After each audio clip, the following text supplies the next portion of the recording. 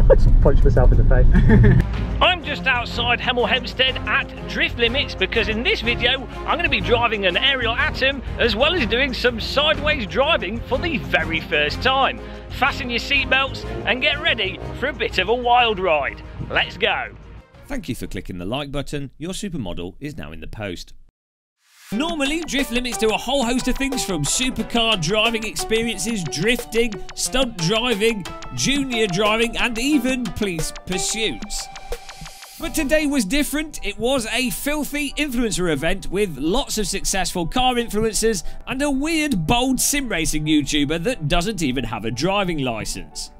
And of course, if you're gonna drive a rear-wheel drive car for the very first time in your life, the obvious thing to do is to jump into an Ariel Atom. So off I went to traumatise a friendly DriftLimits instructor. And right away we almost collected the front end of an Audi R8 S3. Great start, good job.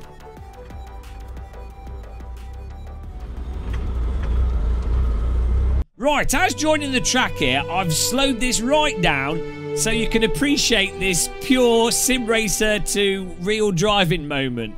And that is, I normally sim race in socks. So I normally can feel where my brake and the accelerator is and clutch is through my socks. And I'm used to the various pedals on the market and just how you normally have your pedals with various things. This car, like many cars, had its pedals spaced slightly different to what I was used to. And because I was wearing shoes, I couldn't actually tell which pedals my feet were on. So, thanks to the Momo pedal check windows in the bottom of the steering wheel, I was able to duck down and have a quick little gander there and just double check that my right foot was indeed properly on the accelerator. It was. And then double check that my left foot was indeed on the brake. And there you go, I'll move it across. That's it, we're secure now. With that said, we were ready to go. Now I'm going to play this in real time and you'll see how I Darren Brown this pedal check so quickly the instructor didn't notice, because if he did, he probably would have pulled over straight away.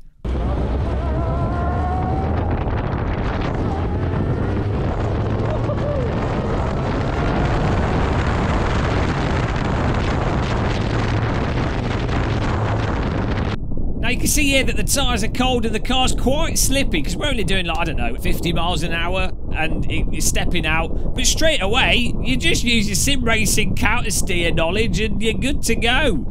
Fantastic.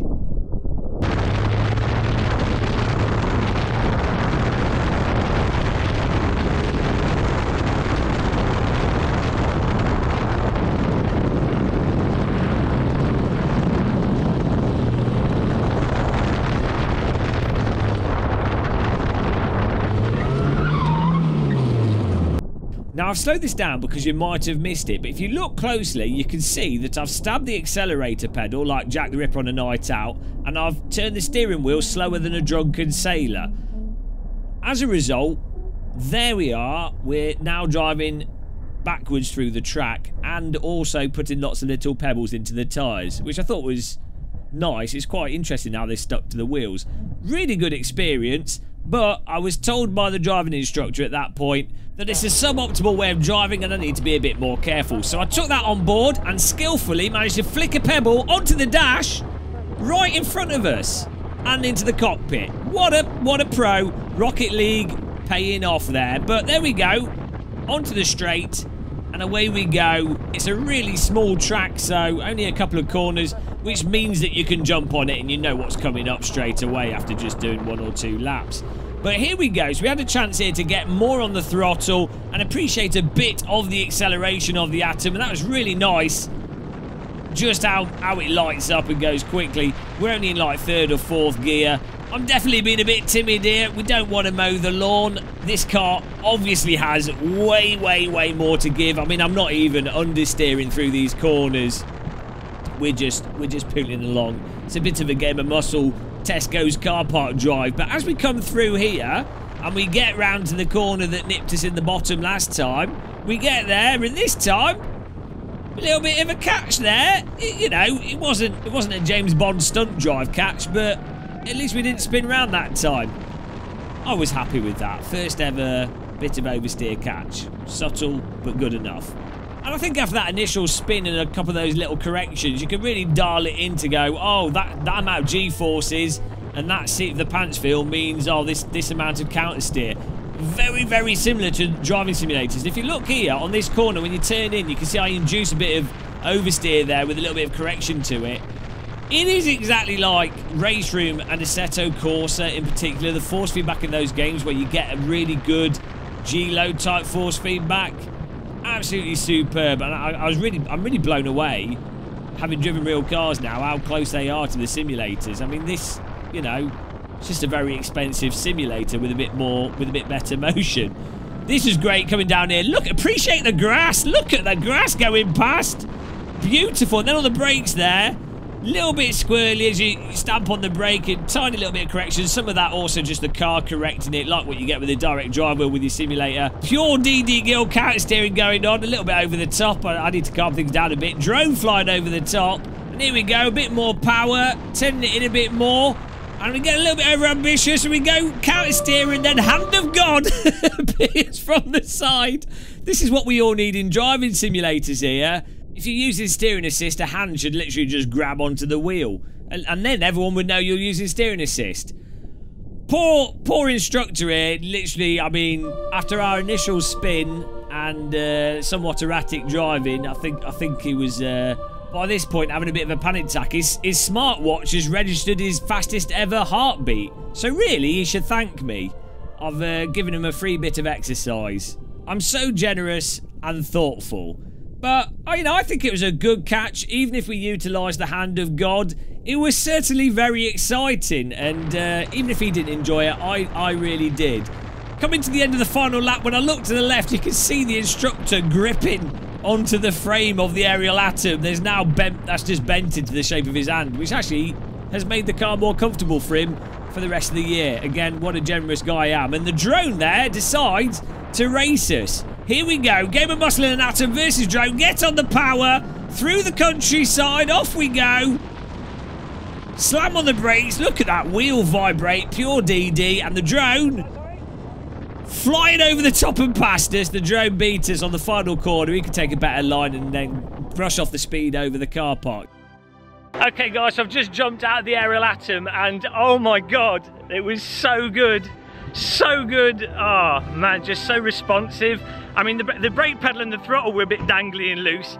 Nowhere near as good as your sort of simulator brake and throttle pedals, but once I sort of dialed myself into like the G-force feel of the car, and you know, we had that initial spin, because I just had no expectation as to how much grip there was, and it was quite slippy at first, but the grip built up straight away. Oh man, it just made me want to get another one. I want to do some more laps, even faster. Really nice once you pick up speed, and also really nice how much the car just turns in and the back wanted to come out just when you come off the accelerator. Immediately the back wants to come out, but you can counter steer it quite nicely. Once we got to go in there, I had the instructor grabbing onto the steering wheel a few times. I think it gave him a bit of a heart attack. But, oh man, just I want to take it out to a full-size track and absolutely cane one of those around and go around the skid pan with it as well, and get a feel for like actually sliding it and practice it on the limit, try and hold some more slides. Awesome. I was then given the opportunity to have a passenger ride in an Audi R8 S3 with one of their driving instructors. The only thing is that I was to be rating the driver instructor, so DriftLimits knew who they should keep employed and who they should sack. Obviously, I did the most responsible thing and tried to put off my driver as much as possible with some 1960s style commentary. Here we go for the first lap. And he's come through the corner, a little bit of slip there, he runs right, takes it, the cone already on the floor, he goes into it flat out, holding the line. Ariel Atom was sideways, but it's not there anymore as he goes wide, takes a tighter line, cone just missed on the inside, a bit of front end slip as he run it through, coming around the outside, holding down the power, comes off, bit of oversteer, bit of understeer, more understeer, gets on the throttle, balances it back on the brakes, and he comes into the tight left. Tight right, and he's in. Oh, look at that correction. Counter steer is one wide. That's going to be some points deducted. Now he gets flat out onto the gas, and he comes to the finish of the lap, and he is the break point. Absolutely superb driving from the instructor. Incredible stuff. That was insane. That was so cool. So, oh my god. There we go. That was the instructor driving there. Thank you very much. Thank you. Have I got to give you a score out of what? What's the score? Out of 100. I'm going to give you, because you missed the Ariel Atom, I'm just going to give you, well, I should give you 95. 95. Tell you what, 95. if you say my score was 100 on the other one, I'll give you 100. Yeah, there we go. Yeah. That's the winning. Thanks for giving me the drive there. Cheers, man. Election rigged, it was then time to do some wet track drifting with a locked rear diff Nissan. Unfortunately, my helmet camera was in a terrible position, as you will now see. I'm gonna be able to say that's it. I just punched myself in the face. A bit more gas. More gas. A bit more gas. Off the gas. Back on the gas. It's so fun.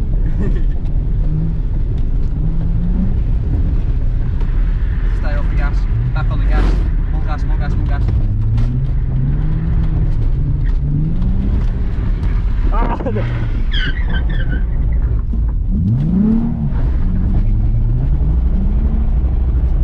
Oh, bit of dirt on the road there.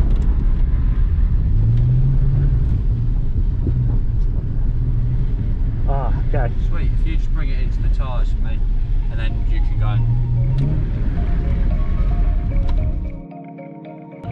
Just got out of the Nissan drift car and it was amazing fun. Just going around on the wet track that was just so totally ridiculously slippy. A little tickle on the throttle pedal and the rear just wanted to go straight around, and then trying to actually work out how much to turn the steering to actually catch it, and how aggressive to be with stuff and how smooth to be was just a really fun challenge. After about 3 or so laps, I felt like I was starting to get a loose idea of what I needed to do to catch it, but definitely I am terrible at drifting. Absolutely awful. I think I need a good sort of half hour of practice to hook up the steering wheel feel with the G-force feel.